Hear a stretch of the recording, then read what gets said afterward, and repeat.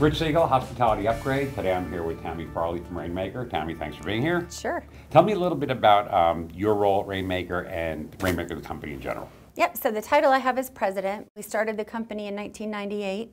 I started with a partner, and my role is really on the sales and marketing side. Okay. So how long ago was this you started the company? 18 years. Tell me about the company. How big are you? How many employees you have? So 220 people split across two industries, multifamily and hospitality. Okay.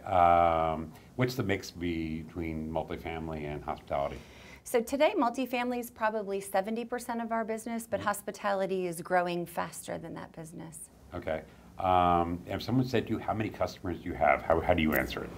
On the hospitality side of the business, we have several hundred customers split across 4 products, and that's several hundred customers across the world. Okay. A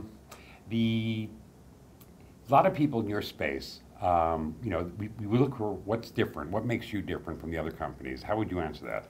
So one of the biggest differentiators, and it's reasonably new for us, is that we have a portfolio of products, not just a single revenue management product, but we also think it's our partnership with customers and the math and science that makes us best. Okay. And just to explain the different products you have, you said revenue management, and what else would you include? We have a rate shopping tool, we have a business intelligence tool, and then a group pricing optimization tool. Great.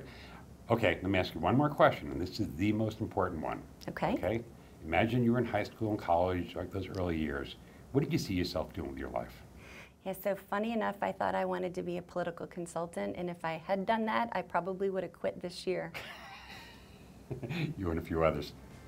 Rich Siegel, Hospitality Upgrade, Tammy Farley from Rainmaker. Thank you.